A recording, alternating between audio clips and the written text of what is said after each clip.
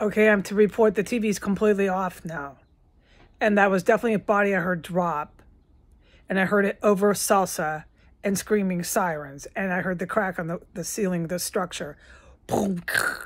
So I know it was a kill that just took place. The TV's off. I'm forbidden from going in that room for a certain set time.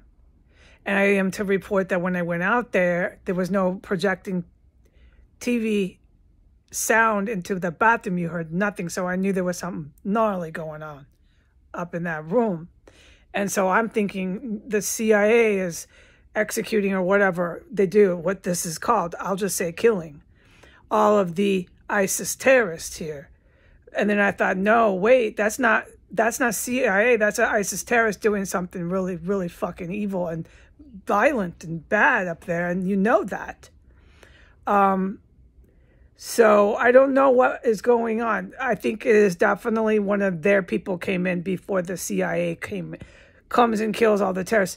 I am pretty much certain that there are some terrorists that the CIA will not be able to. Here comes a fucking another hero. Now this one, I don't know if this will pick up. It's so low, it's snapping the blades. This is the third or fourth one. The kill brought immediate response, and they were flying like this.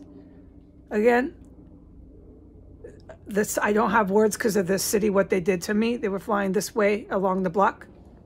And this one's snapping its blades coming right over the roof. Oh, they're not playing. I said they're coming to kill the terrorists in the terrorist cell. I think that some of these terrorists, they don't want the CIA to kill them. They want to do it themselves to the other people they know. I think that might have been KGB. I don't know. Okay, this is really fucking serious, what I'm fucking witnessing and surviving in here. Holy fucking shit, I know. Okay, to try to stay on to what I was saying. So there was no TV blasting into the bathroom, and I knew something really gruesome and violent was going on in that room. And then as soon as I came back in here, which is how they operate a lot of the time, I've learned this through being a hostage and just living it. Sometimes it's a tactic, military tactic.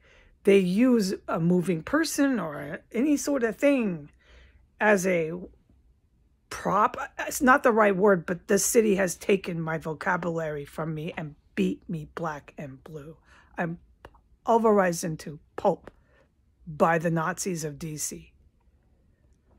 But it's a tactic. If a person or anything, maybe a car, get my drift, please, comes across anywhere around the target, then when it's gone, or maybe if it's there, they go and they take the target out.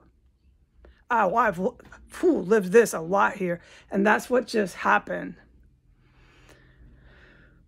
And I'm to report there's no more TV. I'm forbidden from going in there until a set time. I'm sitting here listening to if there's any more heroes that come over the house. I'm also to report just now a white male terrorist was ha ha ha ha ha talking real loud in the backyard somewhere out there. They do that. They're fucking insane here. This is why the city, once this terrorist cell is killed off, gets bombed. Bye.